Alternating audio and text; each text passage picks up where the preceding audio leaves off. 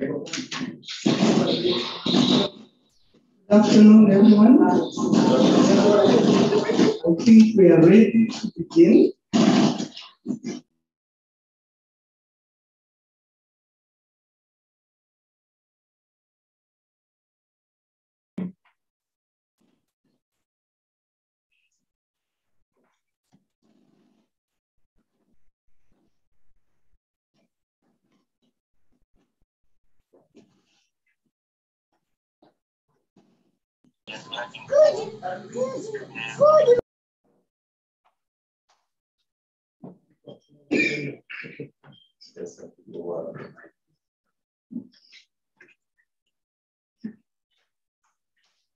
Our keynote speaker, Father Dr. Patrick Devine, International Chairman, Shalom Center for Conflict Resolution and Reconciliation, Reverend Dr. Father Gaspar, Reverend Dr. Father Kifle, Mwangaza Retreat House, Dr. Wafula, who is joining us online, and Dr. Elise Rutagambwa, who's here with us, our Hekima students, Hekima University College alumni, our visitors, ladies and gentlemen, good afternoon.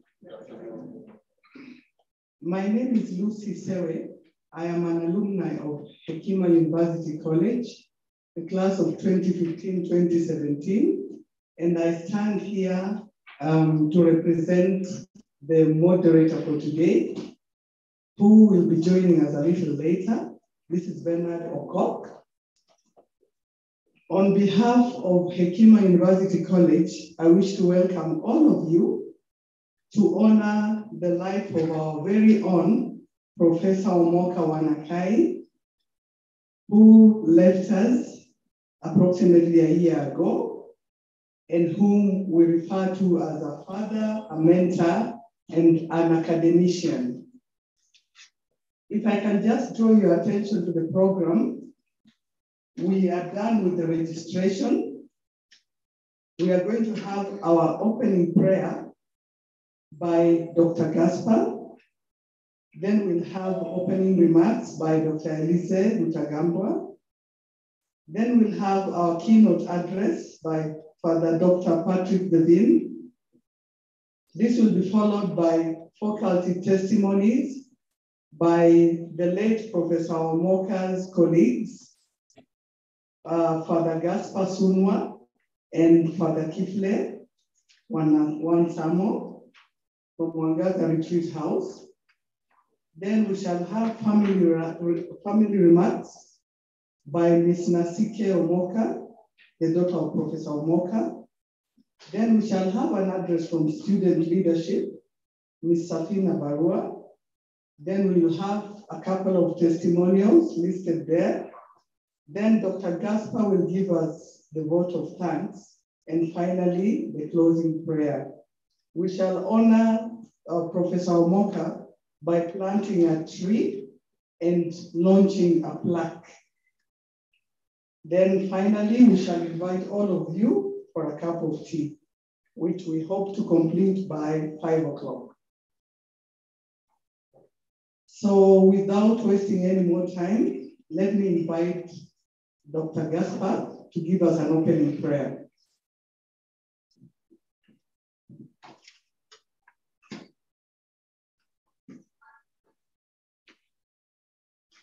Thank you very much, Lucy.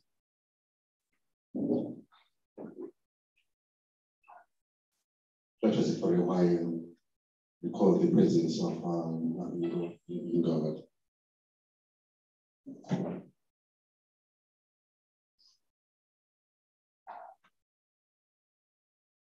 We pray in the name of the Father, and of the Son, and of the Holy Spirit.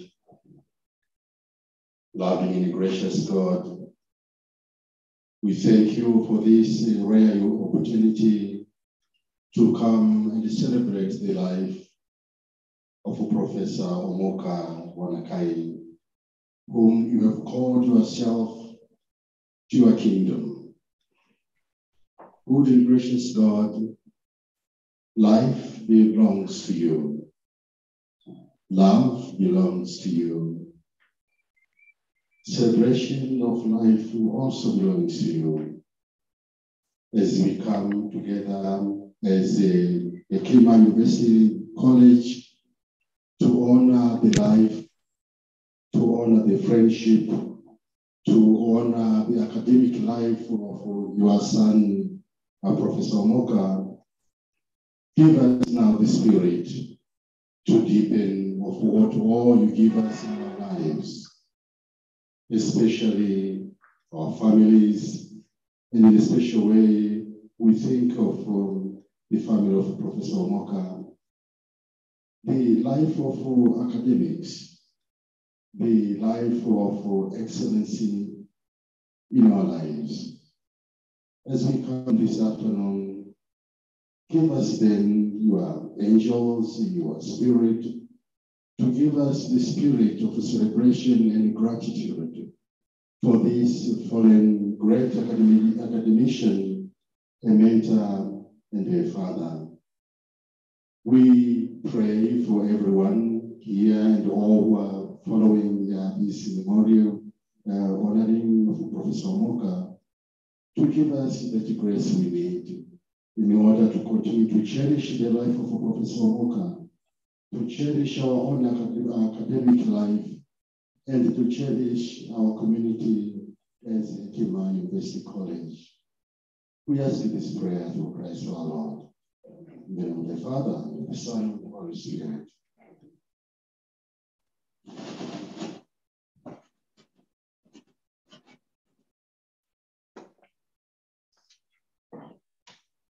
Okay, let me have this opportunity next to invite Father Elise Rutagambwa, Dean Hekima Institute of Peace Studies and International Relations.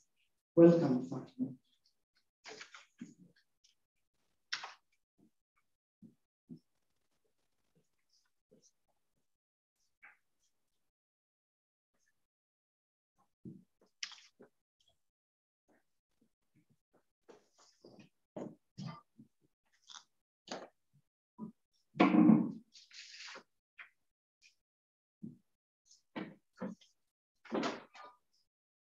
Reverend Dr. Patrick Divine, our keynote speaker today. Reverend Doctors Gaspar, Ifre, members of our faculty, family members who are following us remotely, dear staff members, dear students, alumni, distinguished guests, ladies and gentlemen, those who are here present and those who follow us online. Good afternoon. Good afternoon. I would like to extend to each one of you a warm welcome to the Hekima Institute of Peace Studies and International Relations. Today, we are thrilled to honor a great scholar, a humble and very friendly man whose impactful life has touched each one of us and whoever had had the chance to engage with him. We are here to honor the life of Professor Omoka Wanakayi, a father, a mentor, and a true scholar. At the end of July 2021, we learned with shock and great sadness the passing of Professor Omoka Wanakayi. Like many cherished family members, friends, colleagues, around that time, he was taken away by COVID-19. Professor Omoka was a soft-spoken and humble man, a friendly person to everyone, a man who liked African tradition and wisdom.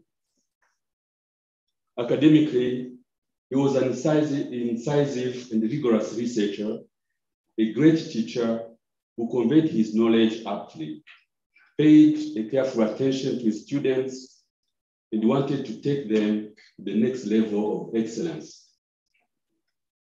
As a mentor, he was a tireless listener who accompanied his students patiently and shared with them his wisdom and research skills. At the same time, He was a very critical mind who never allowed any mediocrity or compromised the slightest standard of academic integrity. I wonder why he has made such a strong impact on his students and colleagues, faculty members. Serving faculty member at HIPSA, a man dedicated to excellent scholarship and to the ideal of peace and harmonious international relations. He trained hundreds of students who are now making a difference here in Kenya and across the entire African continent and beyond. That is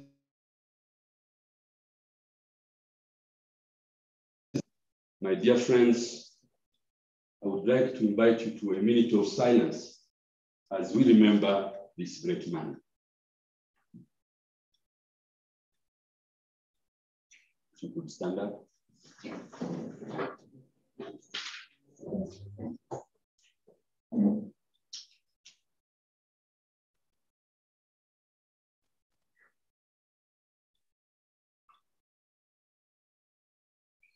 Thank you.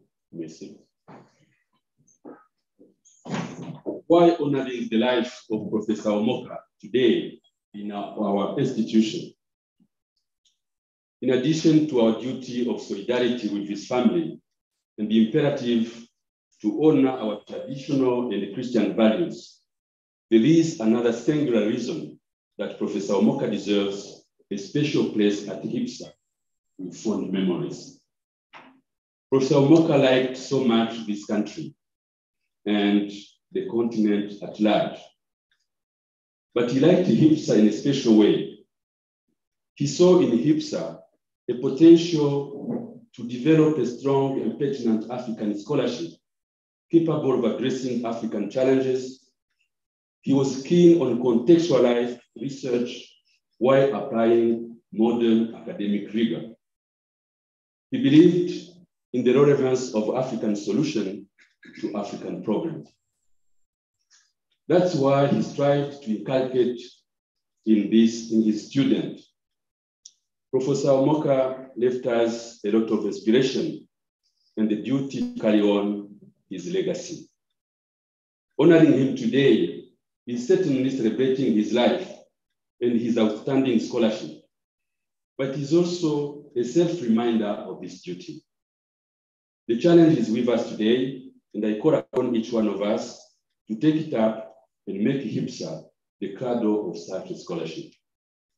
Indeed, as one of the rare programs that combine peace studies and the international relations on the continent, HIPSA, drawing from her Jesuit heritage of a long historical tradition of education and her rootedness in Christian values, needs to rethink its academic vocation and its duty to be a transformative force.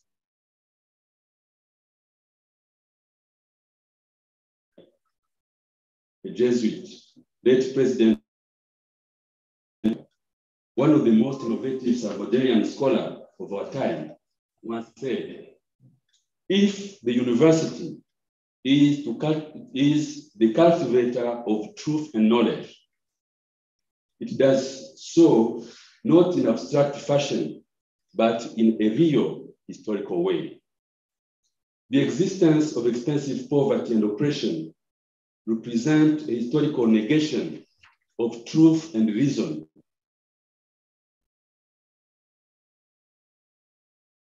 Society, the university must function to study reality and uncover the truth so that it can participate in interpreting and transforming the ideological framework that sustain the unjust status quo. In other words, what Erakuria tries to emphasize is that a university, especially a university dedicated to social sciences, cannot simply dedicate itself to the production of professionals and technicians who are insensitive to their context and who duplicate the social structures already in place. On the other hand, it cannot commit itself to an abstract and a historical quest for knowledge, which is divorced from the reality of immense inequalities that serve only to reinforce its ideological basis. In this regard, a university should rather serve as the critical and creative conscience of society. This is precisely where we want to engage with all of you and what was Professor Omoka's dream. I have no doubt that HIPSA is such a conducive environment, one that calls for solidarity and collaboration to that noble mission. So listen attentively to all interveners, the keynote speaker, the testimonials, the family, and let the Holy Spirit move you into that direction. Once again, welcome to this event, and let Professor Omoka smile as he looks down on us and feels proud that his legacy will live on. Thank you.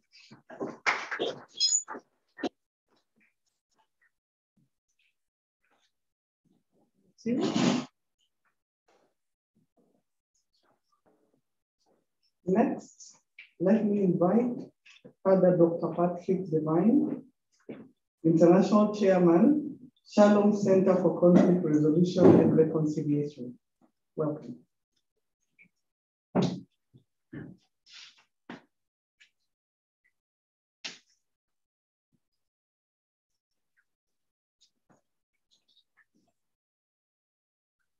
Very much. Good afternoon to everyone. First and foremost, it's really good to be here with you. Be with you and to be here in this institution, and to be honoring this man who became a very, very close friend of mine. And I met him here. Professor Omoka and I first met back in 2007. I came over here on a morning, interested to see what was the course on peace studies and international relations about. And I met Father Manuelo. I believe he might have been the director at that time. And we sat for a while. And he said to me, there's a class going on, why don't you go over and sit in? So over I went and I sat in, and Professor Mudida was given a lecture, conflict theory, conflict management, and he was on the issue of the paradigms, the analytical paradigms. And I sat in, and I went for the coffee break at 10:30 and 11. I went back in again. And I came over and I met Father Manuelo after the lecture. I said, I think I'll sign up. And so I began a master's. And the choice was to either do the master's here in Kenya or go to Dublin, where I had been asked to do a master's. But I was so keen on staying in Africa. And it was one of the great blessings that I discovered what was going on here. And it's a credit to the Jesuits that they put this program together, this master's program. Really is. And everything you have said, Father, I agree with. It was nearly like the keynote address, what I was going to say. So some of it I will be repeating as I honor the life of Professor Omoka. So it's great to be here with you. And a lot has happened in my life over the last 15 years, you can say, from 2007. And a huge amount of the good things that happened have emerged from the day I walked in the door to the Peace Institute. And it was at that time I met Professor Omoka. He and Professor Modida, they supervised my master's thesis. Two wonderful men. It was incredible. During that last year, the second year, it began to dawn on me that in African conflict environments, you can say for any environment, but I'm a member of the Society of African Missions, that in African conflict environments where people are killed, and maimed and displaced persistently. It's extremely difficult, if at all possible, for social and religious values, gospel values like peace and truth and justice and mercy to take deep root, for people to live normal lives or experience true peace. And secondly, in those environments, it's extremely difficult to have any sustainable development because periodically schools, hospitals, churches, formation institutes either become inoperable or destroyed. So we don't want to forever be pouring resources as well into projects, putting them through a sieve and just addressing the symptoms if we're not addressing the underlying or the root causes. And addressing the underlying and root causes was a passion of Professor Omoka.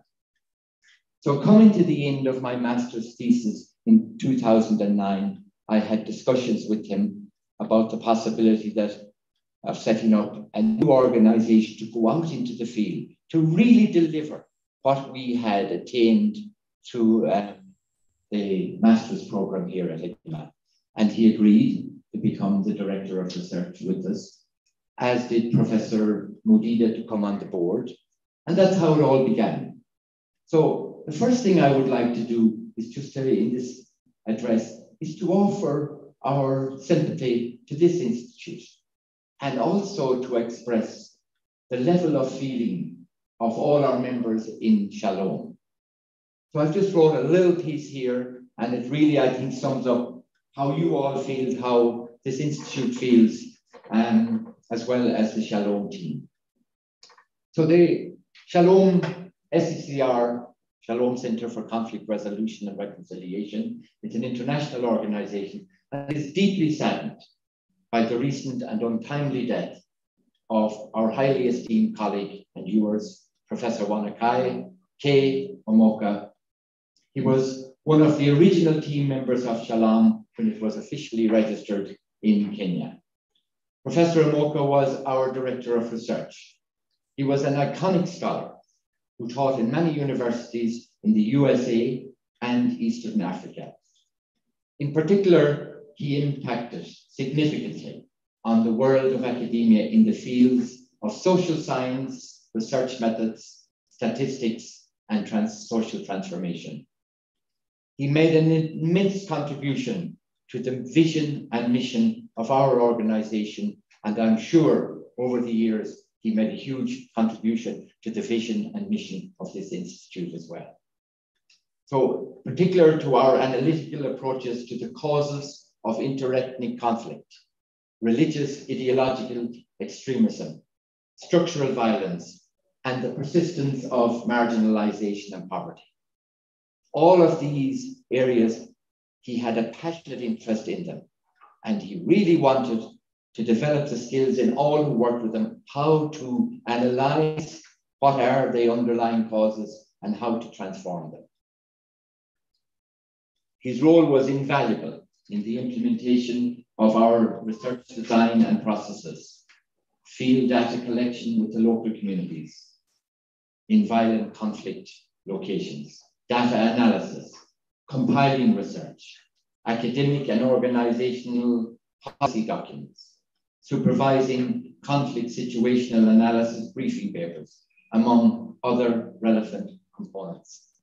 And if there's one thing Professor Omoka wanted to capture in research, he didn't want any quasi-pseudo, half-competent research done, baseline studies that weren't thoroughly done properly to the highest academic rigor. He wanted all research to capture the authoritative voice of the people. What were the people thinking, saying, feeling? What was their read on the situation? And that had to be captured because they were the people living in the conflict environment and directly affected by conflict and crying out for the need for conflict transformation and peace building.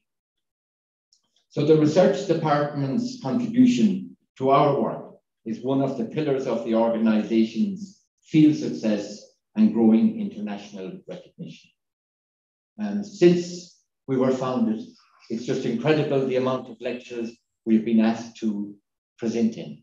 Harvard, Paul, San Diego, Texas, Queen's University, Belfast, the Kennedy Institute in Maynooth, Ireland, and many more. And the roots of that began here at Hekima. That has to be stated and recognized, and I say it gratefully. And because we were all the contributions worldwide and particularly in Africa. I think since we were founded, we have been involved in 700 plus interventions in conflict zones, 28 conflict environments we are working in at this moment in time. And on Monday, I will be in Mombasa with all the priests and I'm sure many of the influential opinion shapers in the diocese and the bishops from Malindi and Mombasa, looking at the issue of religious ideological extremism. And there's not, without a question, if Professor Omoka was alive and with us, he would be part of the team that's going down on Sunday and in the presentation on Monday. So with the rest of the team in Shalom, he was very active in all processes leading to conflict transformation, peace building, interreligious diapraxis, not just interreligious dialogue, but he was so keen as well to move the dialogue into praxis. We've got people from different faiths, or even in the Christian context, different denominations working together. The dialogue had to become practice. And of course, the practice is dialogue in itself. And the whole issue of dealing with reconciliation. And as you know, student of reconciliation, when you after going through all the analysis, using the paradigms of realism, strategism, structuralism, peace studies, conflict research of John Burton, and moving then on into conflict transformation, looking at the issues that need to be transformed at the individual level, like psychological, emotional, spiritual, into relational, which is dealing with behavior, stereotyping, communication, on into the area of institutions, the institutions that are vital to help people meet their basic human needs and actualize their potential. And then to see what aspects of culture need to be transformed, what aspects of culture legitimize violence. So that was a huge interest of Professor Omoka's, and especially as he attended workshops with us all over Eastern Africa. I mean, I can tell you stories crossing the Omo River with them, of north of Lake Turkana, and the crocodiles looking in at us. And he never saw me. I'm sure he told you the story. They were looking in, and I don't know what happened in the boat. We were in a little tub going across.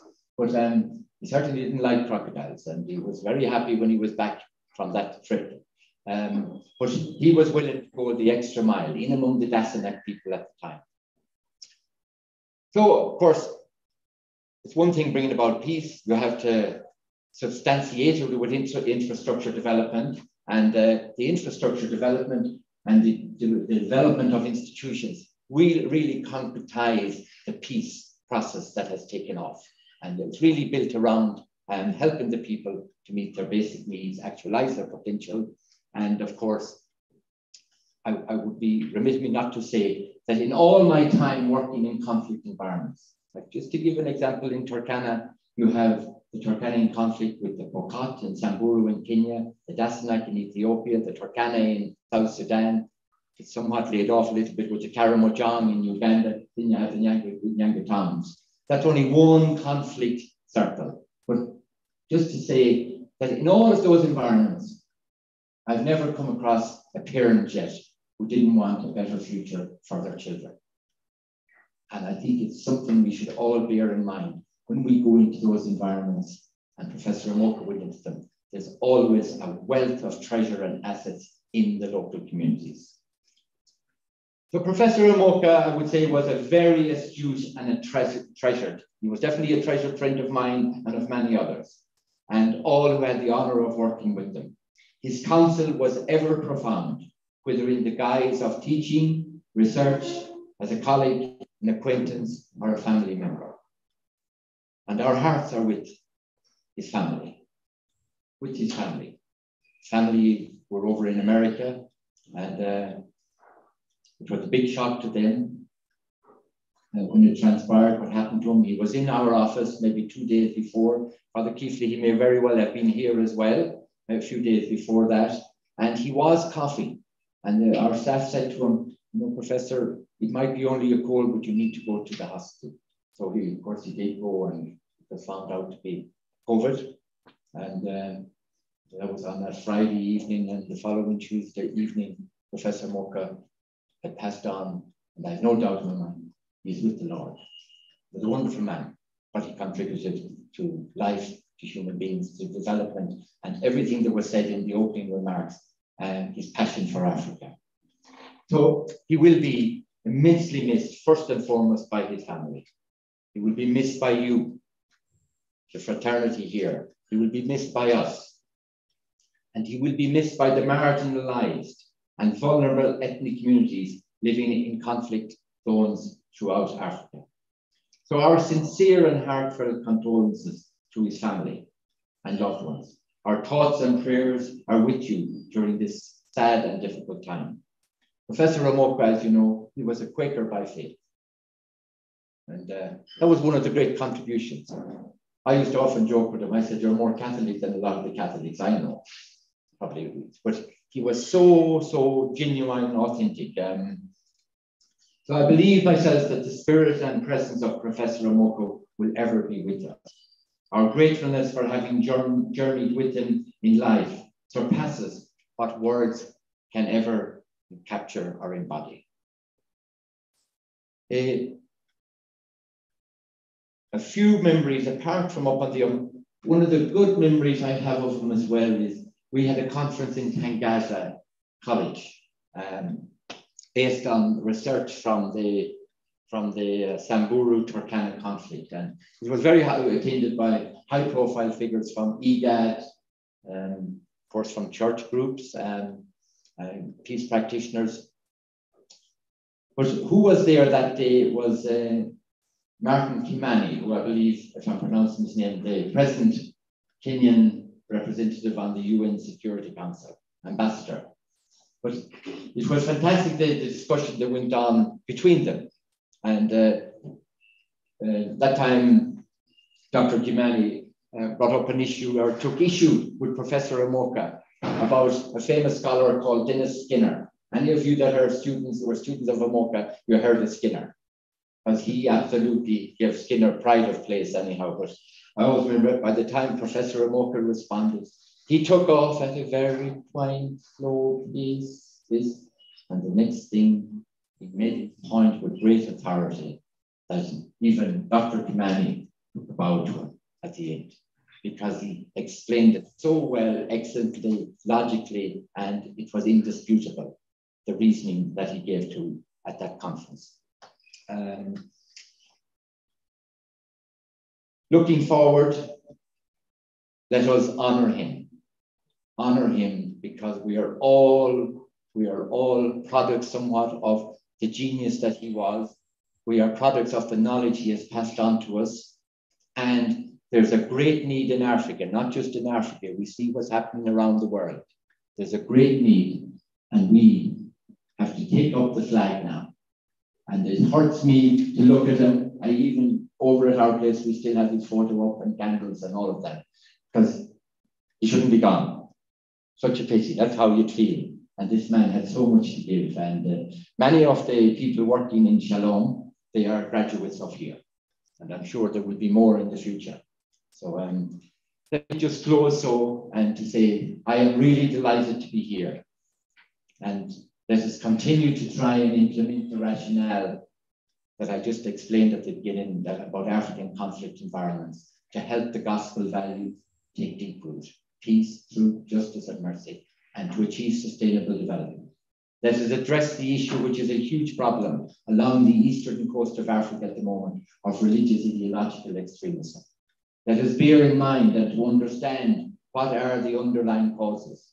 And many of you people will say, you hear people saying religion is the underlying cause, but I just stress one point, that religion is not the underlying cause, but it becomes a major factor when it is preoccupied by quantitative institutional membership rather than qualitative spiritual transformation. In other words, when the institutions become more important than the message, let us always in our lives be true to the message And let us never forget when we're dealing with people and dealing in conflict zones, the whole issue of conflict memory. Because as you know, conflict has a memory that's resilient, it's robust, it's moored in culture, and unfortunately and frequently, it is distorted by false or erroneous historical narratives. So let us live those values of being people of peace, truth, and not just perceptional truth, people of justice, and ultimately people of mercy, because that is the man that our great friend that we're honoring today was, and he's still looking down on us. He was all of that. He lived it authentically. He lived it authentically. Peace, truth, justice, and mercy. May he rest in peace. And it's been an honor to be invited here today and to be with you. And I have no doubt the relationship is going to continue many years into the future. May I just finish up here with Father Keefler. Many times we were waiting for Professor Omoka in Shalom, and we'd ask where was he, and someone would say he's over at the Jesuits, right? I checked with Father Keefler, and he said, no, we thought he was over with you. But he was doing so many good things. You can be sure wherever he was doing good. May he rest in peace. Amen. Thank you.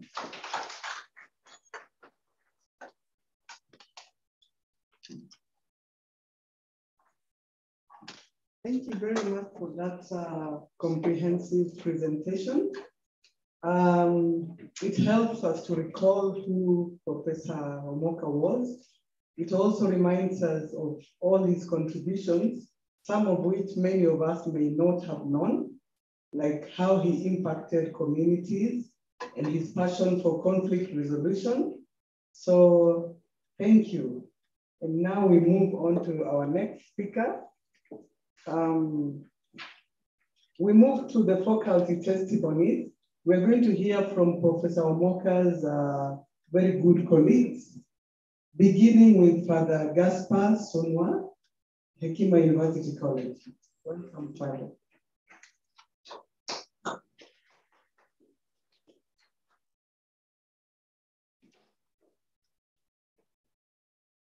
Thank you very much, Lucy.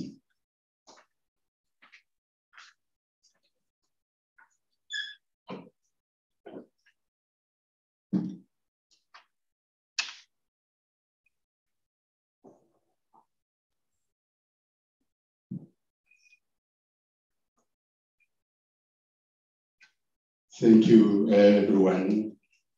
Allow me to say a few things about this great scholar whom we are honoring today, and thanking God as a gift to us all. Socrates, the Greek philosopher who lived before Jesus Christ, once said, there is only one good, that is knowledge, and one evil, that is ignorance. Professor Omoka, whom we celebrate today, knew only one good, that is knowledge. I met Prof in 2009 when I became the director of Hekima Institute of Peace Studies and International Relations, which is famously known IPSA. I remember one day I had a long conversation with him on how to make IPSA to be the best center for peace studies and international relationship in Africa. He used to joke by saying that natives, that is Africans, are poor and fight every day because of lack of critical knowledge. Academic excellence was the way of life of Professor Omoka. I think it is not an exaggeration if one could say that Prof. Omoka was one of the best academicians in Kenya and in the world.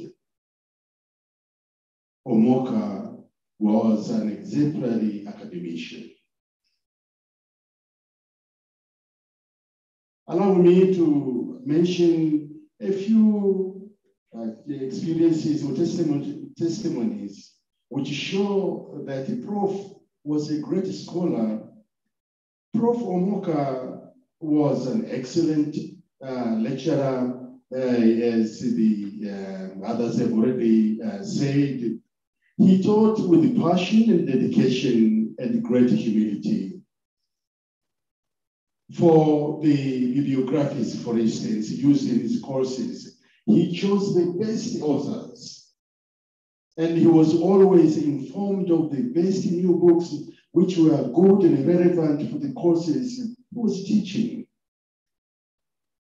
You could say, I quote him, Father Gaspar, there is an excellent book on statistics and research center, and I have told them to keep it for IPSA. End of quote. And several occasions, I went with the Prof to buy those books at the research center. Prof Omoka also had the passion to empower students through quality education. For quality education, I mean, he suggested that we had to teach students how to analyze data for themselves instead of giving other people to do that. Prof was his idea, and I took it, and it was an excellent idea that when the students go for research and then come back, instead of looking for some people to help them to analyze the data, Professor Omoka volunteered without even asking for extra money to teach the students themselves to analyze the data. So it was a great profit for the students. First, they became champions on how to analyze data, which means if you are capable of doing that, you will be valuable everywhere. You will be even working with the Dr. Patrick in his international organization. You don't need anybody to help you, and some will need some money, and some will cheat you, and sometimes even students try to cheat the faculty of IPSA. So Professor Omoka was really good, and I thank him so much for that initiative. Prof. Omoka believed that this continent will be transformed by people who have discipline in academic endeavor. So he instilled discipline in students and raised the academic standards of IPSA. Academic discipline had to go hand in hand with the respect for deadlines, especially in submitting term papers and thesis. Since Dr. Omoka, Professor Omoka rather, was insisting that the students were supposed to analyze data of their research, all the students were presenting or submitting their thesis on time, and no one was late, and all of them, they were graduating after 2 years. They can testify for that.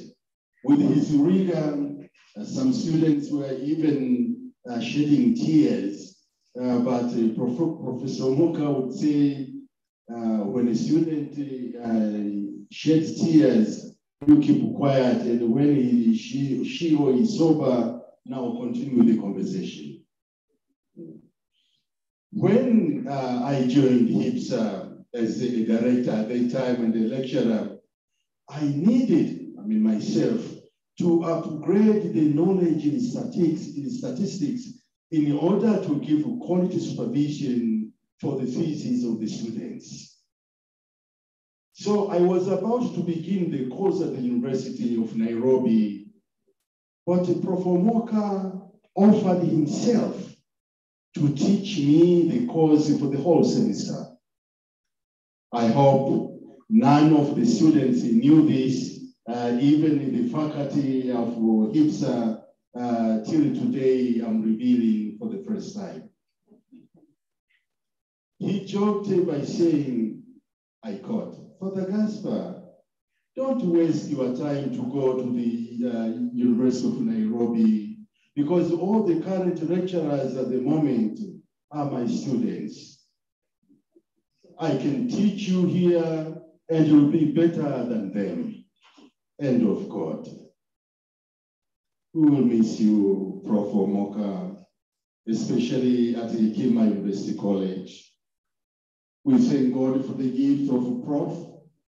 And let us honor him by becoming quality academicians and work hard in order to bring peace and transformation in this continent. Our exemplary academician, Prof. Omoka, rest in peace, and you remain in our hearts forever. Amen.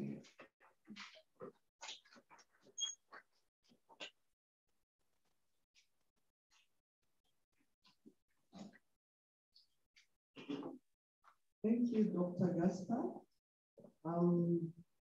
You can see that Dr. Gaspar is just confirming what the previous speakers have said, that Professor Omoka actually made a big difference and that his students treasured him, valued his teaching, and that the only way we can honor him is to continue pursuing his passion for peace building, international relations.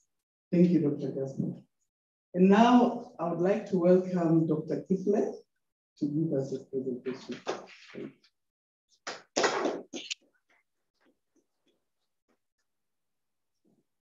Thank you, Lucy.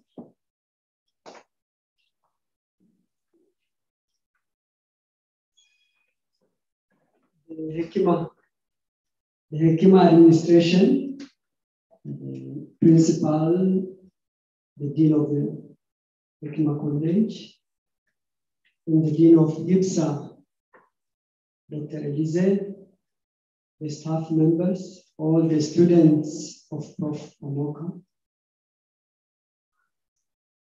I just want to take this small moment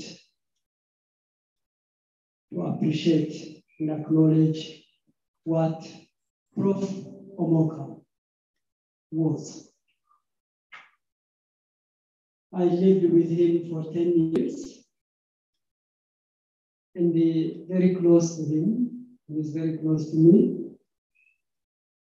And we had a very good interaction. In Omoka, there is something of Jesuit. He was a person who looks for relevance, contextual.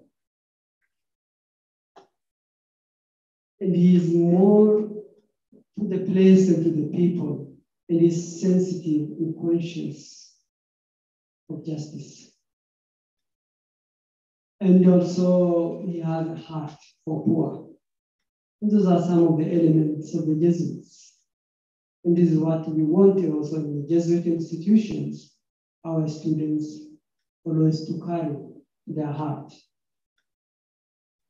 And he is also a person who is not satisfied with mediocrity. He wants people move further and do something better. And he said, don't produce for me what so and so said here. Tell us about what is from here, from Africa, from the more local place. We should be producing theories, not imitating theories from outside. And that's Omoka. Omoka is a humble person, to the point that he wouldn't like me always to call him Prof. He said, just call me Omoka. interested whether I call him doctor or prof. But of course. Hi. How are you? All that. Everything is okay? Good. Someone put in the silence, please. Okay. Anyway, I said no. It's more for me as acknowledgement and respect to you because we are Africans and we respect elders. So whatever you say, Prof, I'm not going to stop to say Prof. So let's not argue on that one. I said, okay. I was very humble, that's one. Secondly, he does respect people. He respects people. But at the same time, he has a red line that do not cross. Someone who looks very shy outside, I mean, you assume he's shy because he respects people. You think he is just someone who can walk over. Don't make a mistake, he's Omoka. There is a red line, he can become a lion. You cross the line. That's Omoka. And he's very independent. You might think you just tell him to do this and that and goes over. No, Omoka is an independent-minded person. So don't mess around with him when it comes to something of his. And once he has already seen this is the way he's going, that is the way he's going. But at the same time, he's tolerant. He is tolerant. He tolerates so long as you don't pass the red line. Omoka also is a person, because since we were very close and we talk, but he loves his student individually. Perhaps he may look for his students a bit rough, or sometimes he might say something, but don't think like that. He loves his students to the heart. He wants always to help them as much as is possible. Imagine he was doing extra work, not paid, to support every student when it comes into these statistical issues. Whenever you need him, just get him. Once you get him, he's always there for you.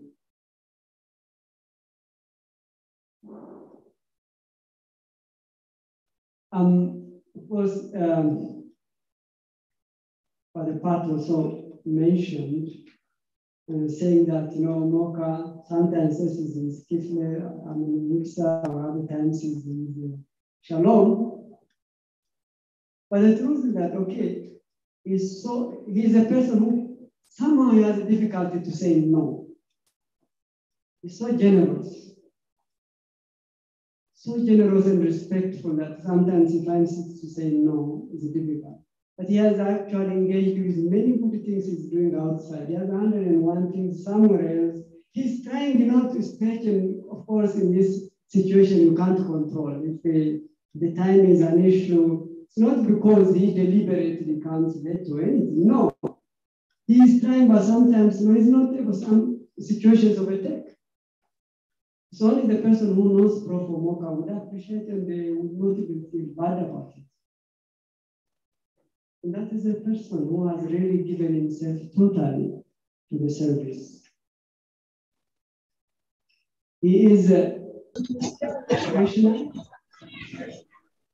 and very friendly, but he does separate the two, professionalism from friendship.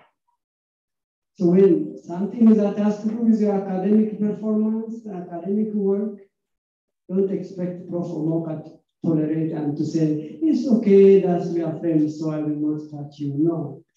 You saw that even when during the defense periods. He's straightforward, isn't it?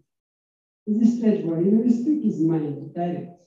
Doesn't matter whether that person is, I don't know, the top president of the country or the world. When he doesn't agree, he doesn't agree. When it comes to that professional level, that's one of his red lines. He does not tolerate that. He will speak directly. But that doesn't mean that he doesn't like you. As a friend, he will be your friend. But he will maybe he tried to make it a bit gentler, but he will always tell you what he thinks in that. Prof. Omoka is African. That's one of his red lines. Don't cross. When it comes to Africa, just don't cross the line. There he will stand, he will speak, and you may get surprised. At the same time, he's not a naive Africanist. It's very critical. I think it was mentioned by Gaspar. It's very critical. He does criticize, of course, even ruthlessly, fellow Africans. And in fact, he uses the term, he said, this is native, but he would never use that term. When it comes to the non-African, he will never use that term. He will say, don't try to mess around when it comes to the African. But within inside, he's also critical. He can say, you are not doing the right thing. That is Prof. Omoka.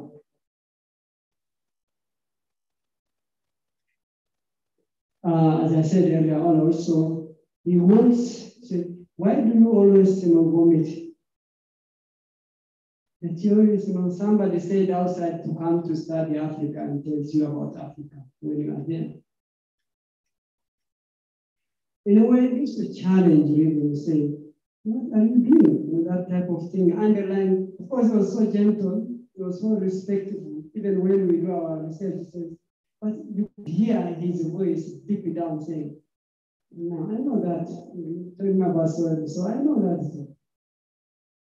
What about ours from here? Can we be influencer rather than just being always influenced from outside and told about our own issues by somebody else who doesn't even know fully what we feel and what we undergo? That is Omoka. Omoka is also highly spiritual. He doesn't, you tell, advertise outside his spiritual, but you could see in his way of living, in his passion. I think also maybe true to his Quaker identity. I think Quakers are very good at this, they incarnate their life in the social world. And the Prof. Omoka is gentle, quiet, doesn't talk much, doesn't even talk about this spiritual thing. In fact, it was after a long time I knew that Prof. Omoka was even a Christian. It was more of it like he speaks more academic, very out there, but I didn't know that he was actually a Christian. And one day he told me, I'm a Quaker. I'm a Quaker. He does follow Israel. I mean, he goes to their prayer on Sundays. But you wouldn't know that this is the man that would go. But you could see, if you are an observant, you could see in his life, it's well respected and well reflected. And a man who lives his life with that integrity, a man of integrity.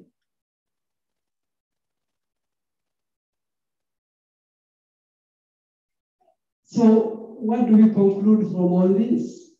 It's a challenge that I don't conclude. I take from this, to me, all of us, but specifically to the students of Prof. Omoka, wherever you are, whatever you are doing. If you honor your guru, you honor your teacher, maybe this is a challenge that you carry.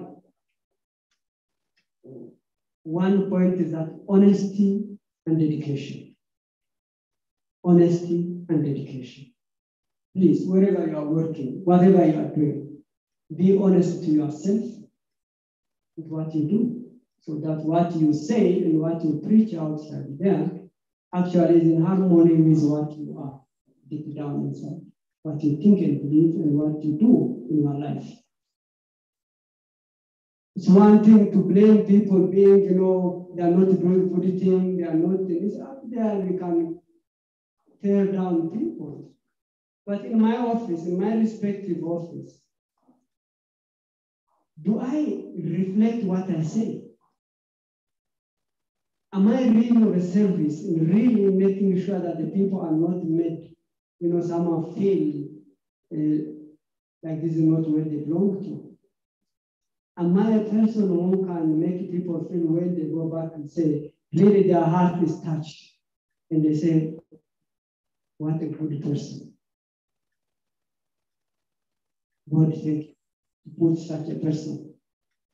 That a person itself, whether the thing is yes or no, doesn't matter, but at least the way you treat and you handle people, you see your brother and your sister, and especially when these people are even poorer, that you give more attention to the poor than even the rich who comes with a cravat and suit like me here, and with collars, where you can stand and say, yes, Father, or no, so. And would you give more attention to the one who is less privileged? And wherever you are, I think that's a challenge that we learn from Prof. Omoka. Prof. Omoka is not differential.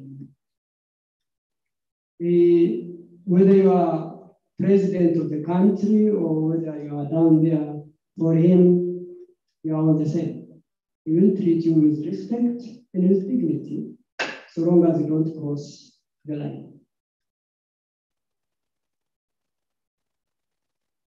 Prof. Omoka, again, with his statements, tells us always to be leaders, influencers. We are the ones to influence, not allow others just simply influence us in our life.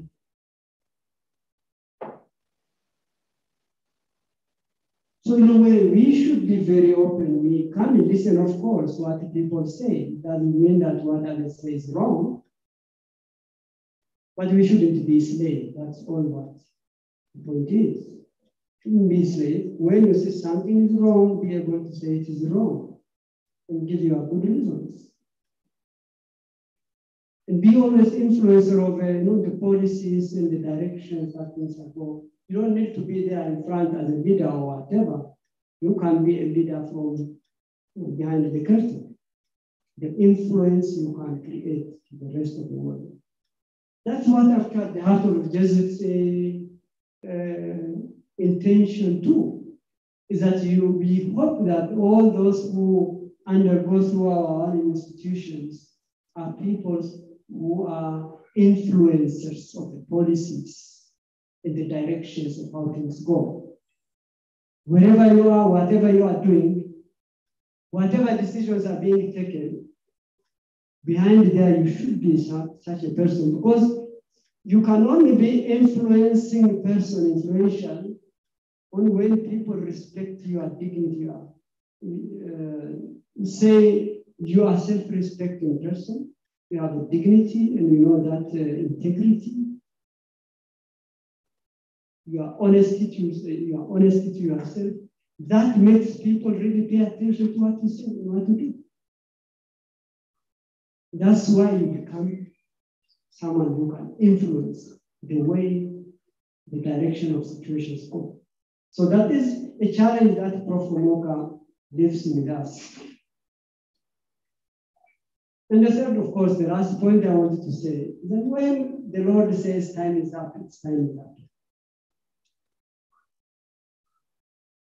Whether you do everything to put a mask for yourself and put a glass shield or anywhere, when it is time, it's time. The way we go, the way we die can differ. But the day that is said is the day that is said. I was shocked when I heard Prof. Omoka died out of corona. It was in my wildest dream that Prof. Omoka will be touched with this. With other things, fine, that I would say, okay, but not with corona. He was very careful. He was very careful. He was taking care of following all the procedures that are said. When they say, no, he died with corona, how? Prof. Omoka? No. But that happened. Again, to say that whatever we do, when the time is up, time is up. But what does Prof. Omoka teach us? That we live our life always prepared. Do what it takes from our side. Be ready. When it comes, we go. There is no returning back. Prof. Omoka lived a life of integrity, integrate his social, psychological, spiritual life together. That's what makes you truly human and human. Please, let's learn from this. And at this moment, Prof. Omoka is here with us. He's there watching like us. He's not dead, he's alive. Okay, physically he's not in us. And you know, Prof, thank you for everything that you have done for us and what you have done for us. And I think we always need your help. Now that we are with the Lord, pray for us. May the soul of Prof. Omoka rest in peace. Thank you.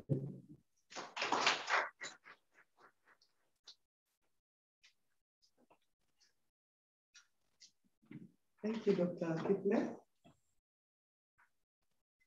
As a beneficiary of Professor Omoka's teaching, I would like to reveal that during our thesis writing, and especially at the stage of data analysis, most of us ended up at his desk in his office for further advice or further guidance, even under the supervision of other lecturers, because we believed that he was the best in statistical analysis. He was very passionate, and his problem-solving capabilities were outstanding. And most of us knew that at that stage, we would benefit a lot from him. So regardless of the supervisor, we ended up with him. And we would like to honor him and thank him for that. Next, do we have the late Professor Omoka's daughter, Ms. Nasike Omoka? Yes. Okay, thank you. Online? Yes. All right. Kindly turn your video on. It is turned on. Okay, thank you. Okay, thank you. On behalf of Hekima University College, I would like to invite you to give us your address. Thank you. Thank you. So my name is Nasike and I'm Professor Omoka's daughter.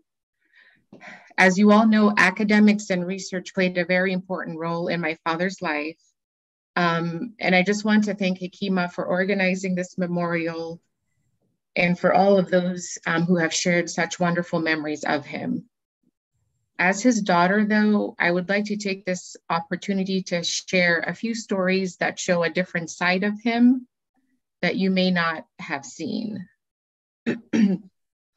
So eating healthy was very important to my dad, except when it came to corn oil. I don't know if his body could not digest the oil, but he always craved it.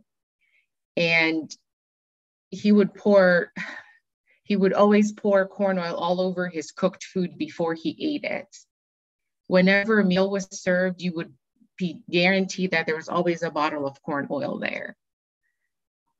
Sometimes he would pack our school lunches, and keep in mind again, it was all about the health content of the food and not how it tasted. His favorite thing to pack for my brother Waswa and I was peanut butter and cheese sandwiches. No, they did not taste very good, but they were healthy. He also liked to brush our shoes for school sometimes. And I'm not sure how long it took him, but it seemed like he was doing it for hours at a time. He would polish and shine them so well that you could literally see your reflection in the shoes. You would almost hate to get them dirty. We weren't really allowed to watch TV during the week. He always emphasized the importance of studying and reading. But sometimes Waswa and I would sneak downstairs to watch TV when he wasn't home. There was a window in front of the TV that we could see out to the gates, and we would see him coming home in the distance. So as soon as we would see him, we would turn off the TV and run upstairs quickly into our rooms and pretend to be studying very hard. I always wondered if he knew what we were doing. Having children now of my own, I'm sure he knew what we were doing, but he just never said anything. Another memory I have is always being excited for end of semester exams because he had a lot of student papers to grade. I was always happy when there were multiple choice questions because he would allow me to grade papers, and I absolutely loved doing that. Interestingly enough, my husband Wesley is a university professor, and to this day, I still help grade papers even though I'm not a teacher myself. My husband Wesley and my father were able to meet in 2012. I wasn't sure how the interaction would go, but they talked nonstop. They both had a love for research and an interest in Q methodology. And my father actually gave Wesley some advice, or a lot of advice on some research he was doing at the time.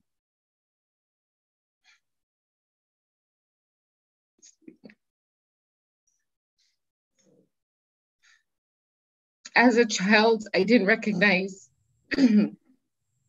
as a child, I didn't realize the importance of academics. And I would get upset when I wasn't allowed to watch TV or to do what I perceived to be fun things. But now as I look back at my life,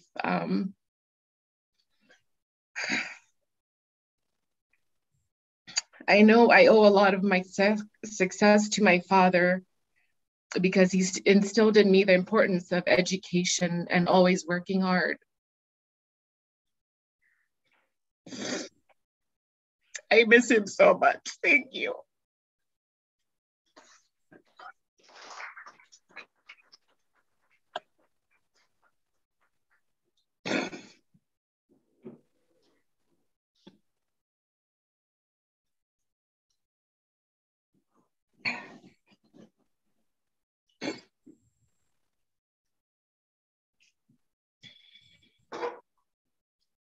Thank you, Nasike, for that very emotional presentation.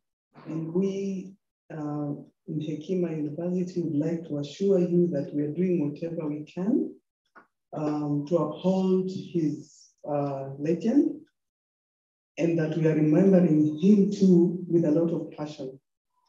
Thank you. Next, Professor taught several students and would like to invite Ms. Safina Barua, the current president.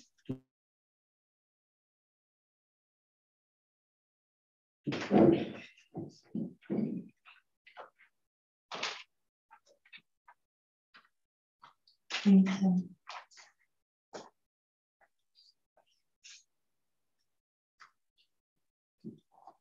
Protocols observed. Good afternoon, everyone.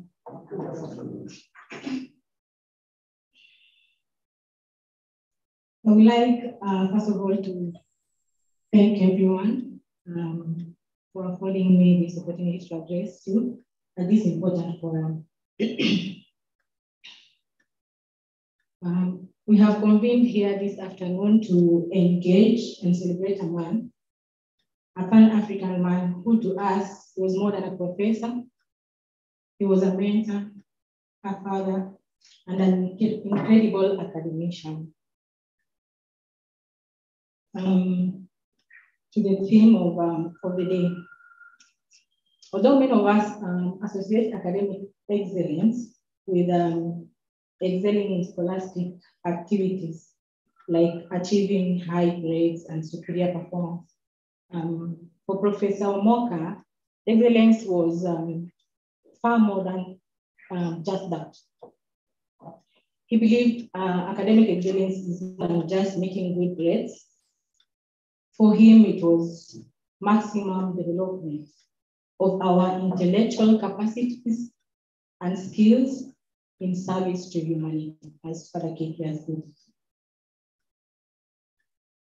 So it is important for us young people to have this holistic understanding, especially of Africa and the challenges it faces, so that we are able to find solutions that are specific to our continent. Whether those solutions are technological, political, cultural, or otherwise. So the question remains, how do we do this as an institution of higher land? Professor Omoka in his many lectures and will propose a process of Africanizing the curriculum. And he always said that by doing this, it doesn't mean that we are rejecting the existing knowledge domains. No, he said there's nothing wrong with the knowledge that came from Europe. He was simply advocating for the inclusion and promotion of knowledge that has this far been underrepresented in higher education curriculum. He believed that it was not enough. So as scholars, he reiterated that we must understand who we are and where we come from. I remember there's this time where he challenged us in class and told us, since we are international relations students, and since we are going to be studying world leaders, their traits, their works, he advised us that it's paramount for us to study more of our African leaders who made their mark in the history books. He urged us to understand who these people were, what they stood for, and to be able to contextualize their life's work and see how it can impact the modern society. Every time he would encourage us in class to give examples that we can relate to, he would say, talk of Mugabe, talk of Magufuli, you know, talk of Luya Nation, talk of Kamba Nation. And he would call us by the places that we are coming from. Like he would say, Mtanzania, Zimbabwe, you know, he felt this pride of associating us with the countries that we are coming from. He was always passionate about the continent and its people. He would encourage us to be critical thinkers and problem solvers, and not necessarily read a book and produce the same notes to him during exams, as Father Kifle also talked about it. For example, in between classes, he would ask a question and tell us, whoever answers this question will get an A on a silver platter. I tell you, we would fight for that A. We would fight for that A. And he was true to his word, you know. He wouldn't like give us back our papers, but you would know whatever grade you have achieved, you deserve it. Whether it's a C, whether it's a B, whether it's an A, you will know that you fought for that grade.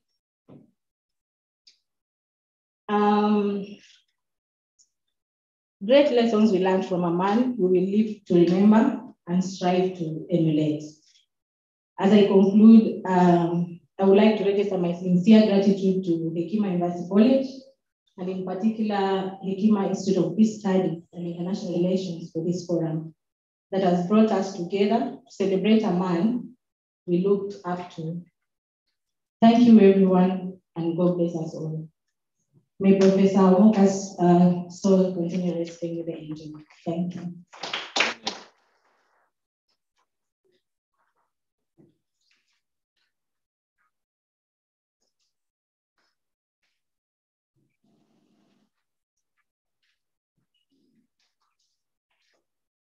Professor taught several students, and we have just heard from the current president, Hekima University College. Would also like to have some testimonials from HIPSA alumni namely Reina Joyce Wamaji. Okay, we'll begin with Reina, then followed by Leonie, then we'll have myself, then we'll have Phoebe Nobondo, and finally Sister Jane. So in that order, can we begin with Reina? Okay. Oh, she's not in. Is she online maybe? Online. You guys are on. It's not on. Okay. Karibu, welcome.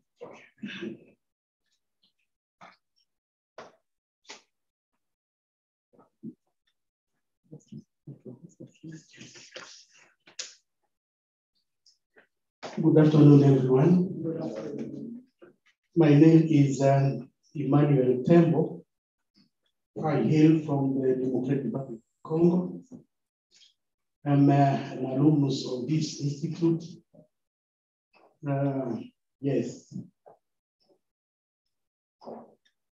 After my studies here, I went for PhD in South Africa.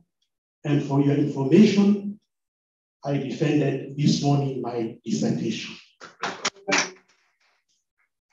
For me, it is a good inclusion because, you know, I started my journey of peace studies here, and I ended up here at Hekima Institute of International Relations and Peace Studies. I'm very happy for that. Sorry for my English. I grew in a French-speaking country, so if you don't, you know, pick some words, it's because of that. Anyway, so I'm here. When I heard of this conference, I made sure also I attend. I came a bit late, but I made sure at least, even if it is for 5 minutes, I'll be there. Also to honor our lecturer, Professor Omoka Wanakayi. When I heard of the sad news of the demise of Professor Omoka, I was in South Africa, university, and of course, you know, I said a baobab, a big tree has fallen down. And because, you know, he was an outstanding professor, an outstanding lecturer. He taught us for 2 years, that is between 2011 and 2013. And he is among the winning squad here at Hekima. Can recall Professor Dr. Kifle here, Gaspar is there, Okongo and others. You can see, I don't see them around here, but these are the people who taught us this, what you can call the academic rigor. And on my side, I kept that momentum up to now to work hard. So Professor Omoka is among those who taught us to be very serious in our studies, and we made it. I remember the time we came for after our data connection, and now the time of data analysis. He was, I don't know how he got this information that myself and Tembo, I'll do a qualitative data analysis. He called me. He said, Father, because Osam a priest, he called me Father. I heard that you are going to do this qualitative analysis. And you know that you are among my best students. But don't you see that you did not do justice to me? I said, but now, Professor, I made peace with my mind. I'll do qualitative analysis. He said, no, please do quantitative analysis. So and I insisted also on my position until he said, okay, let us compromise. At least do something related to the statistics I taught you. So now I said, okay, no problem. Then he said, bring your paper, your thesis. I brought it, and then say, you see this part. What we can do with you, let us do at least the simple frequency. And that's what we did actually. The simple frequency with him, and another lady who was also helping me, and by the name of Judy or Judith Kensamila from Tanzania. So now you see, for me, I saw in him that concern of a lecturer. And you see that he is a father, a mentor, an academician. He was really a mentor and an academician to make sure what he taught is put into practice. And that is very good for that. I think he's our model in many areas, and especially in this academic rigor, in mentorship for students and those who wants to grow in the work of academia. So thank you very much for organizing this forum.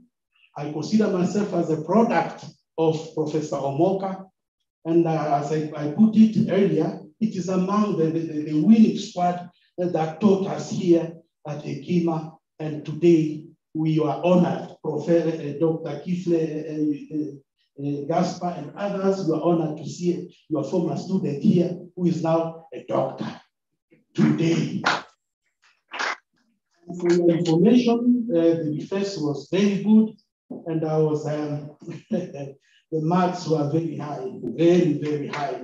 360 over 400, that's 90%.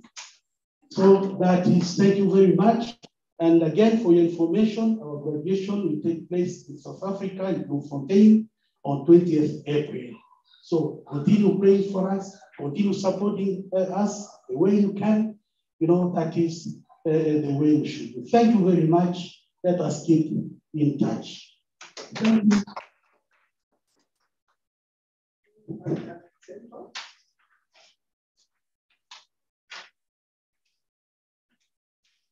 Thank you very much, and we appreciate your being here all the way from South Africa. Okay, so next we shall have Leonie Abeta, also a beneficiary of Professor Omoka. Thank you so much, Lucy. I wasn't on the program, but Lucy came to ask me whether I can tell something. I don't have a speech, I can speak from my heart. Professor Omoka was also my supervisor. And once you had Omoka as your supervisor, you knew you were going to work very hard and very smart. My study also, my thesis was about more of qualitative kind of data, but he encouraged me to also use quantitative data, and I'm so grateful for that. Something also I noted from Professor Omoka, I don't know how he knew us. He knew each and every one of us by name. Sometimes he come and tell you, you know, you did very well in your paper. I'm proud of you. And you wondered, how did he know me? Because he never called me by my name in class, but he knew each and every one of us. And whenever I had an issue, he'd come to you and tell you, you need to do ABCD in this area. He was a true mentor.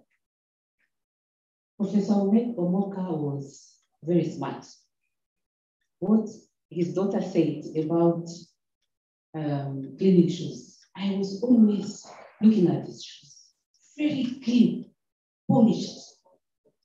Yet I never saw him driving a car. And I wondered, how did he do that? To have always his shoes very well polished. His shirt, everything was clean, very ordered, even in his office. Everything very ordered. You could see someone who was very smart, ordered, a great professional. You go to the office, you talk about your school, your study. And once it ends there.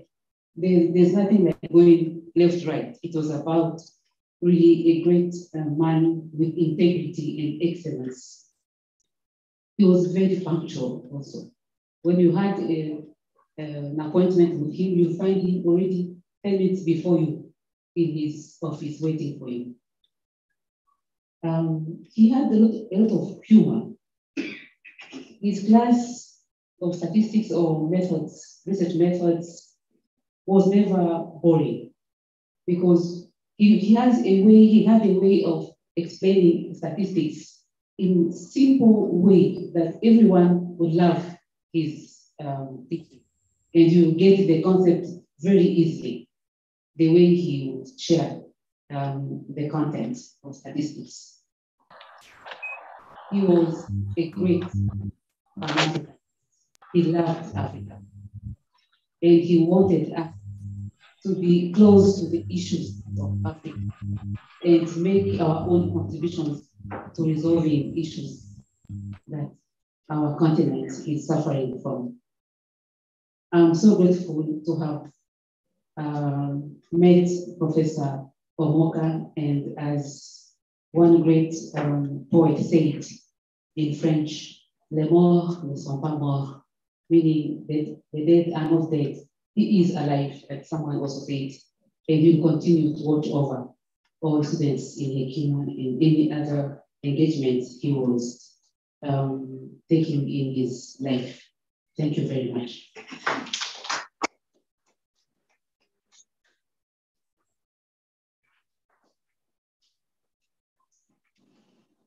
Thank you for representing as well.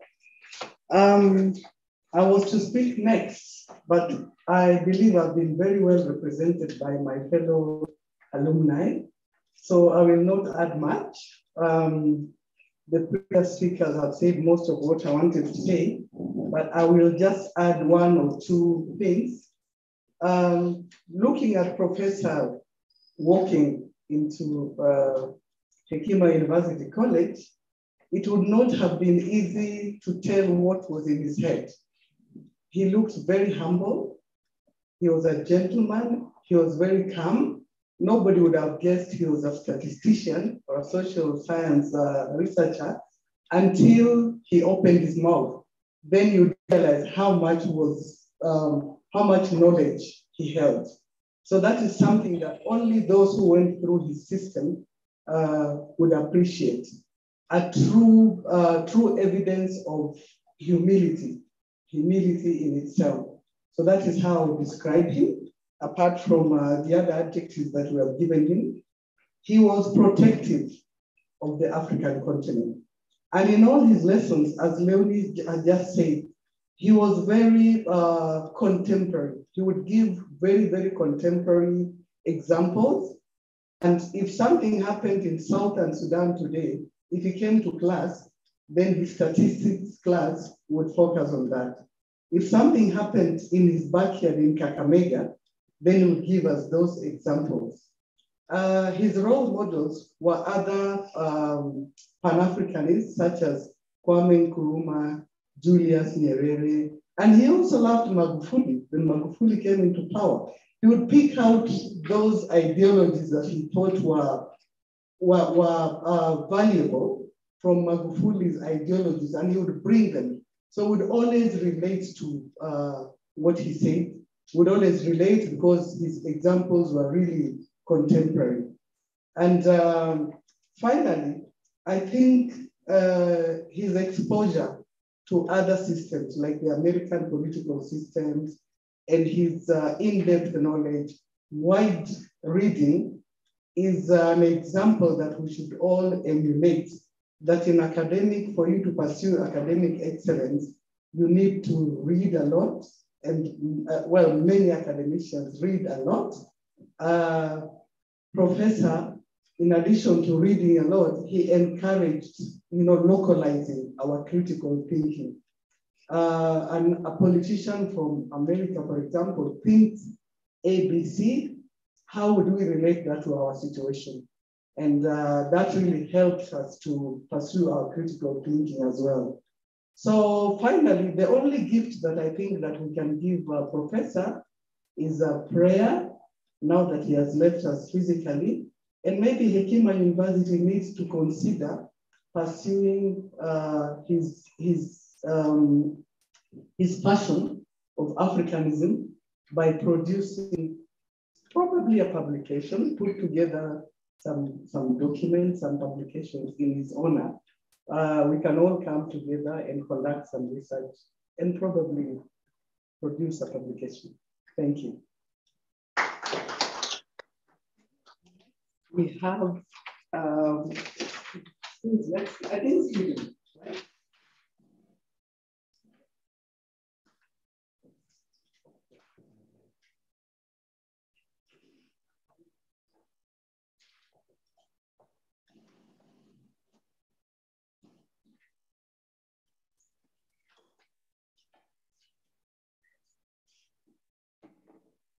Chief guest, Dr. Patrick Devin, Dean, Father Elise. Hello, can you hear me? Okay. Chief guest, Dr. Patrick Devin, Dean, Father Elise, Reverend Dr. Father Gaspar Kifle, our online guests, faculty members, those hearing, good afternoon. So I'm grateful for this opportunity to stand here, and also just to give a tribute to my late supervisor, Professor Omoka. And so he taught us research methods of social sciences in our first year, and almost every class began with a humor, and no class was ever a formal lecture. He put it in a way very humorous for everyone.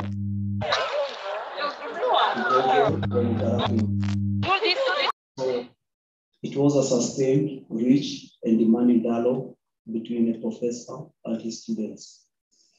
And so in my last year, which was a week before his demise, I think 2 days before his demise, I tried to call him, and he was struggling to talk. I didn't know that my late supervisor and late professor was sick. So on Tuesday, when I came to school, I decided that today I'll be waiting him and try to reach him here, because usually his phone was always off. And Safina was the one who told me that Professor has passed on, and so it really hit me hard. So he took the time to read my thesis carefully, despite his busy schedule. His brow ties always put a smile on our faces. His energy and devotion to research questions and to Hekima were galvanizing, and his kindness and generosity and availability to new students made him truly a gentleman, as well as a scholar. We'll miss you, and carry on your legacy. Thank you so much.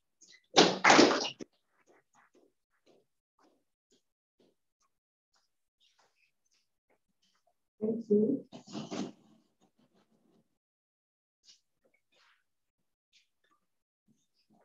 Thank you, Stephen.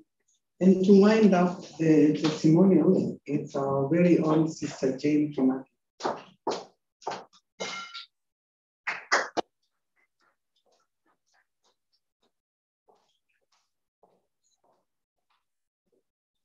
Thank you, Madam Lucy. All protocols observed. Good afternoon or good evening. Thank you very much, Jane. I think a lot has been said about Professor Omoka. Mine, I'll give it directly how I related with him. When I was first admitted to HIPSA, I looked at the program and the units, and I saw statistics. And actually, I knew that I'm not good in maths. And I realized that he was the one to take us for statistics. I was very nervous when he entered the class the first time. I listened, and actually I have to admit, I had nothing. I was only planning, how will I approach him? After that, I went to him, I said, is it compulsory that I have to take this unit? He said, you native African. I was so upset, I have to tell you the truth. I thought he abused me. You avoid what is best for you. I say, doctor, this is not good. Do the theologians take statistics?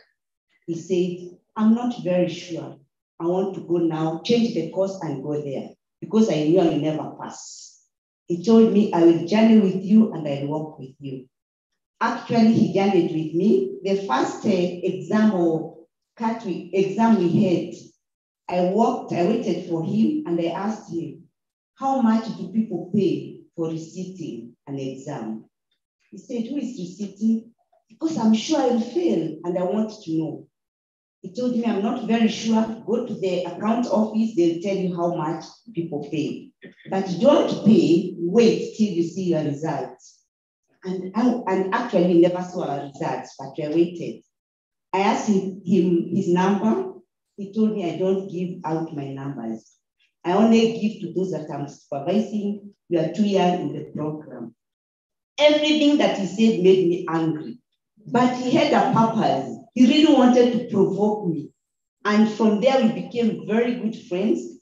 Every Saturday, I used to come every Saturday to study, or maybe there was something. He would call me in his office and say, how is it going? And he'd make me feel in class that I'm the best. And actually, I have to admit it, I became the best with statistics. In a nutshell, when we remember Professor Omoka, I remember Professor Omoka, a man that wanted every student to prevail and every student to achieve something that we go back home with. And as Professor Father Divine said, he wanted us to finish school and we come out with something good. So when I was going for the research to the field, I came back and he told me, sister, I hope you never brought me stories. I want numbers. So he was very serious with numbers.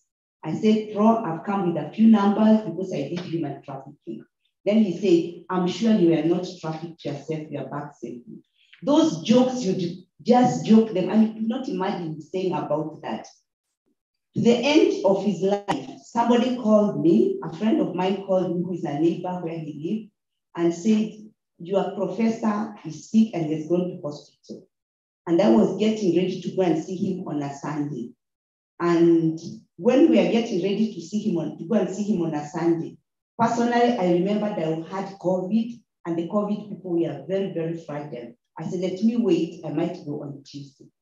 Unfortunately, that Tuesday around 11, I was told he passed on. For me, a father, a mentor, academician has gone, but his legacy is still with us. All the testimony we have given, and all other people that are with us online. As Pan-Africans, he believed so much on justice, and no wonder he was working with Father Divine, because he believed on justice, and this justice was justice for everybody, and especially for the African continent. So as we say that we are mourning him, actually we are celebrating a life well lived and a continuous life, as my colleague Lucy has said, as hipster students, those that are there and those have been. Let's see what can we do to remember our great professor, our great father, who wanted an excellency to each and every student. And as Dr. Kifli said, I was confused whether he's a Catholic or he's which religion. He talked so much about Kakamega rainforest. So I thought maybe he never believed in a God, he believed in a forest. Everything was Kakamega, where the rain comes from. But I think he was talking about himself being a true African, in an African continent. So as we remember him, may his soul rest in peace. Amen.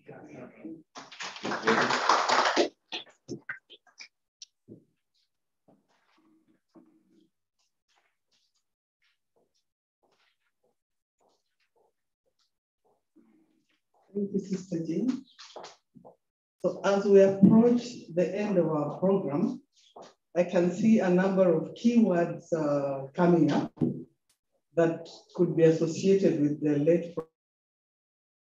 Many of you have said several things, and I'm sure if we were to sit in class now and we are asked to construct the keywords that we can identify with him, we'll see words coming up like research, conflict resolution, critical thinking, humility, Pan-Africanism, mentorship, academician, justice, peace, love for the less fortunate, and so on, many, many words. So that means that we have a responsibility to honor him, and probably we can think of ways that we can summarize this and finish Professor Omoka's unfinished business. When people die, they all leave unfinished business, but we can at least move his unfinished business to the next level. Thank you. So thank you very much for listening to me. I was just coming in for the would have been moderator. Unfortunately, he's not here till now. And, what is remaining, we shall have a vote of thanks from Dr. Gaspar. Then we shall have a closing prayer. Then we will move outside for the tree planting ceremony in his honor. Then Hekima University College invites you for a cup of tea after that. Then we can have some informal discussions before we leave. So welcome, Dr. Gaspar.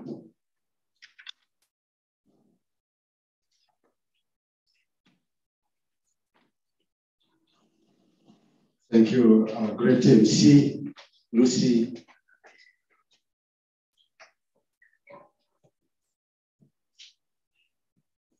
What would I say after this great afternoon, honoring the gift and the life of Professor Omoka? Allow me to thank people and to thank everybody. And when you start saying thank you, it's very easy to forget people like Itembo, Emmanuel. First of all, I would like to thank Dr. Patrick Divine. Thank you very much for the keynote. Really, it was great, and I was so pleased what you have shared with us. Thank you very much, and continue to be a great person like the way you are. Thank you very much. As I thank Dr. Divine, I would like to thank Dr. Elise, our dean. Really, he has done well, he did so well, and he's not here. He had another meeting, that's why he had to go there to have the meeting. Dr. Kifley, thank you very much for honoring me also this afternoon from Mwangaza. And when I asked you to come, really you said yes, a bold yes. Thank you very much, and continue to be a good young man.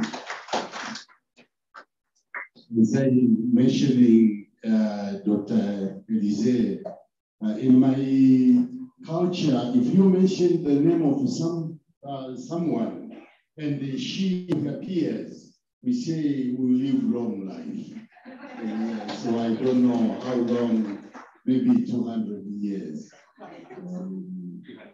300, thank you very much. I would like also, in a special way, to thank the committee which really put together this event. And the Okok Bernard was our chairperson. And we could see the communication which went through. It was amazing. It was amazing. Really, the committee, the Okok, our president of the student union, Sister Jane Leonie, Nelly, now was supposed to be here, but she's under another engagement. She's following so Nelly, you are hearing me. Thank you very much for all what you have done. People like Richard Kaketo, I hope also is online, and so many who were involved in these preparations, without forgetting Opondo, Stephen. Thank you for everything. As I continue to thank people who made this event, I would like in a special way to thank the family, especially Nasike. You gave a very moving testimony of your dad.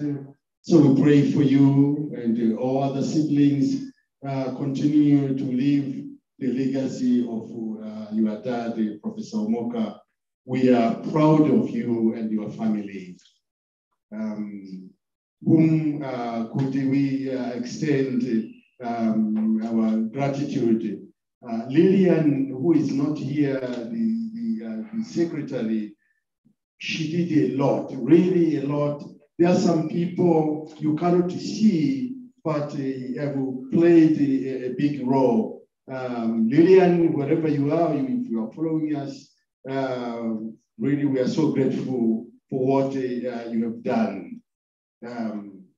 Without forgetting the who, Lucy, the MC, you are a great really MC. Lucy, wonderful. Next time, and you are not prepared. See, sometimes you have to be prepared psychologically, research, but as if you prepared this since last week. Thank you very much, Lucy. You are so wonderful. The IT, where is he? He's hiding. You know, there are some people who are very, really important, but you cannot hear them. But without Ebo and his team with the Beata, no, we couldn't really have such a beautiful occasion this afternoon. And also, I extend our gratitude to Pamela. Pamela was really, she was the one who designed this, we call it a banner. It's so wonderful. Now, with our Prof here, this is amazing. Thank you so much, Pamela. She was not feeling well.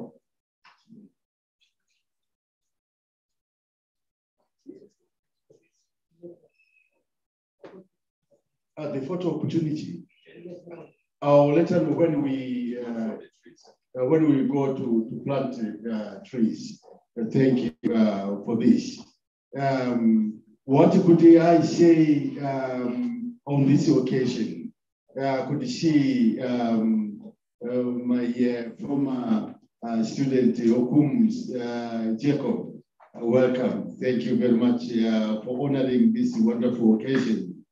So thank you for everybody for this, and we are so grateful. Dr. Elise, most of the time you are not here, but personally, I'm so delighted. Very well, and it was organized, and the program went very well. Last but not the least, as we go out for the planting trees and eventually the refreshments. Dr. Patrick, as we thank you, you know you came driving and you left all your work this afternoon and your generosity. You are a good man. Though sometimes, now, but I know now will be calling you during Lenten season. Because really, so maybe could you come and stand here?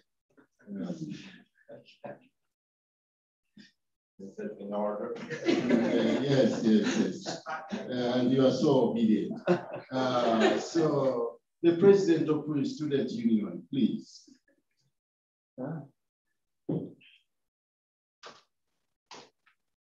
So we have something symbolic, just symbolic, Patrick. Symbolic to say Thank you for really for honoring this vocation. And we say, Patrick, with this token, will remain a good memory for our mentor, our academician, and the father, Prof. Omoka. Thank you very much. Thank you. So MC, you are still here now. After the vote of thanks is a short prayer as we proceed. So you have a Roman caller, maybe please come and give us a concluding prayer. Thank you so much, Dr. Kipling. Thank you, Dr. Gaspar.